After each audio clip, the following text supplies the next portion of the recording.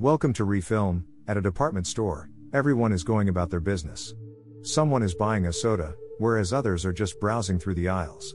Suddenly, a group of masked men enter the store, armed to the teeth with weapons. Soon after, the entire store is taken hostage, and the robbers start to shut everything down, and detain everyone who is inside, including a cop. Amidst this crisis, cops surround the building, as it turns into a chaotic hostage situation. Around the same time, a dispatch alert is raised, where the LAPD calls in their infamous SWAT team. SWAT Captain Frank Tate takes a call that says hostage alert. On receiving the call, he immediately asks his team to prepare, and sets off to the venue. The SWAT team members include the captain, SWAT Sergeant Tony Hunt, and SWAT officers Jennard and Blanco. The LAPD SWAT team arrives at the scene, which is already brimming with cops. Captain Tate steps out of the truck, and places his rifle on the hood of a cop car. The cop tells the captain that they are handling the situation, to which he replies that the regular cops should take the rest of the day off now. He takes away the microphone from the cop, and asks to negotiate with the hostages. He tells the robbers that he is required by the laws and procedures of his department to reach terms of negotiation with the robbers before deciding whether or not to move in, and denying this procedure would lead to the SWAT team beating them up and putting them in jail. The leader promptly accepts the procedure, but just a mild delay in response is purposefully exploited by Captain Tate as an excuse to take violent action. This leaves the mastermind robber in confusion and panic, as he tells his fellows to get ready for offense. The SWAT team moves in, and officers Blanco and Jennard take point, after Captain Tate asks everyone to split into 3 segments. Blanco grabs a frozen steak from the counter, as he and Jennard crouch behind the counter, to flank one of the robbers. In the meanwhile, Sergeant Hunt moves in separately, and intercepts a robber and a hostage. Upon the robber's demand, Hunt fakes a surrender.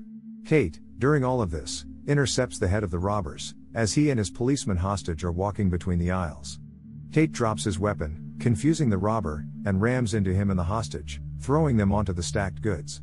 Blanco throws the frozen steak at one of the robbers, who is dazed, and Jennard fires a few rounds and takes out the robber. Hunt surrenders all his weapons except Martha, his beloved BB gun, using it to hit the robber and stagger him, before picking up his rifle and killing him. Tate smashes the head of the robber into a refrigerator, and beats him up. All the robbers are neutralized, and the hostages are saved without any fatalities. This scene is followed by the SWAT team unwinding in their locker room, when Tate informs them that the chief of police wants to meet all of them. Expecting how they might possibly be honored for rescuing all the hostages, they all talk about how they would casually pretend to be pleasantly surprised, and would say that it was their honor to serve the people. However, when they do go to the chief's office the following day, they realize that the chief is anything but pleased with what happened. The chief tells them that they did not follow the standard procedure, and it resulted in the national food chain, where the incident occurred, suing the LAPD for $250,000. He complains about how their recklessness led to so many injured hostages, including the policeman, whose testicle burst as a result of Tate ramming him. After a few comical exchanges with the enraged chief, he tells them that they are all immediately suspended without pay, and must take retraining sessions with the feds. The SWAT team finds itself in a class, being taught by a boring instructor, who teaches them about a famous scenario, wherein a person took kindergartners hostage in 1998, and the situation was peacefully resolved through negotiations. However, each of the SWAT team members has a very harsh solution, with some sort of stress to hostage children. The instructor is baffled. The SWAT team jokes about the prospects of peacefully dealing with the situation, much to the annoyance of their instructor. In another scene, a pair of Russian mobsters Demetrius and Ilya take a man named Kenny hostage, and ask him about a package that he had allegedly stolen from them. When he does not answer, they threaten to butcher him. Kenny tells them that the Italians also know that the items are in the location where they are looking, and that he involved the Italians to ensure he had leverage. The SWAT team are on their way to the same warehouse, as it was booked by the LAPD for their retraining exercise. The Italians reach the spot too, and confront the Russian mobsters. The Italians are Lampone and Stordo. The two groups argue about where the item is, and how Kenny played them both. But as they argue, they hear sirens of the SWAT team arriving.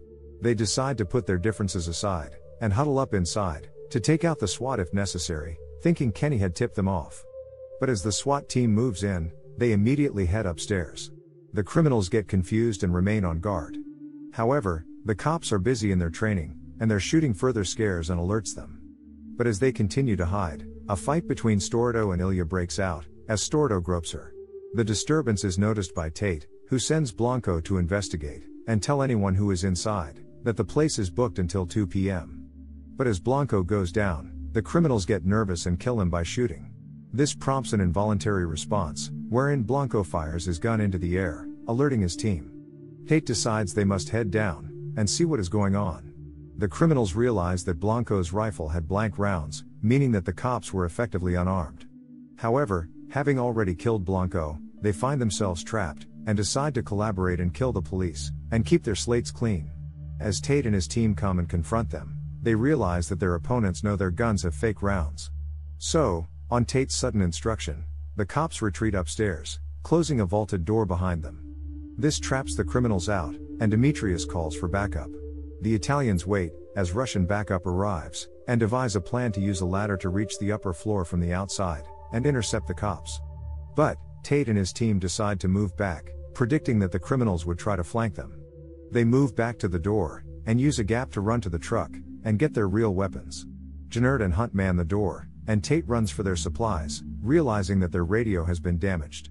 Jennard moves upstairs, to see what the Russians are up to, and Hunt maintains his guard. Inside the truck, Tate finds a tied-up Kenny, and releases him, thinking he is a hostage. However, he runs back to the vaulted door as the Russians move in. Jennard is pinned down by the head of Russian backup, but Tate comes in to rescue her, and kills the Russian. As this happens, the Russians realize their backup has been neutralized, and the Italians call in theirs. In this chaos, Kenny runs away, but Tate catches him inside the bathroom with a case. Tate looks at the contents, and realizes the gravity of the situation. He asks Kenny what the plan is, and Kenny leads them to an underground tunnel that leads out of the warehouse. But as they move in, Tate decides to retreat for a bit, and see if they are being followed. The Italian backup realizes this, and their chief asks for 2 teams to enter the tunnel from either end. They intercept Tate and his team, and bring them out from each end. Tate is held by the Russians, and is asked about the case. He replies that he knows where it is, but wants them to let his team go. On the other side, the Italians think of taking Hunt and Jennard. Annoyed by Kenny, Lampone finally kills him, and asks that Hunt take Stordo to the case, as he holds Jennard hostage. He dispatches his backup team to dispose of all the Russians. As the Italian backup arrives, Tate offers support to the Russians, and drives off in their truck, starting a pursuit. Inside the tunnel, Hunt kills Stordo, and runs back out of the tunnel. Then, he sneaks up on Lampone and frees Jennard. Tate then smashes in with the truck, and another firefight begins. Hunt realizes that the truck has his personal grenade launcher hidden in it, and uses it to take out the Italian backup. He fires and blows up the entire van, engulfing it in flames. After this firefight ends, Demetrius sneaks up on the cops from behind, and takes them hostage, stealing the case. He then asks that the cops and Lampone get down on their knees, and orders Ilya to kill them. Ilya responds positively and accepts the honor. Demetrius moves out to smoke a cigarette, trusting Ilya to dispose of everyone, but he does not hear any gunshots. He goes back in, and sees that Ilya has been knocked out, and the head of the Italian backup is still alive. He and Lampone take cops, Ilya, and Demetrius hostage. In this new twist, Tate asks for one last favor before he and his team are killed. He asks that they be allowed to wear earplugs. Lampone grants this request, citing its absurdity. However, as soon as he and his team wear the earplugs, Tate drops a concealed flash grenade, disorienting everyone in the room. The Italian runs out in panic, and Lampone is instantly overpowered by the other 2 cops. Tate chases with a rifle, but both the big guys are out of ammo. So, a fist fight ensues, which Tate ends up winning. He subsequently returns, and he and his team take everyone else into custody. Then, they are seen in the chief's office again. This time though, the chief commends them for their efforts and heroism, honoring Blanco's sacrifice, and offering a parade in their honor. However, he raises one last concern: the SWAT team allegedly roughed up a Fed in the process. Kenny then comes into the room, explaining that he and Lampone were actually undercover agents, on a sting operation to secure the briefcase from the Russian and Italian mobs. Confused, the SWAT team accepts the twist, and soon find themselves back on regular duty. The contents of the briefcase forever remain a mystery.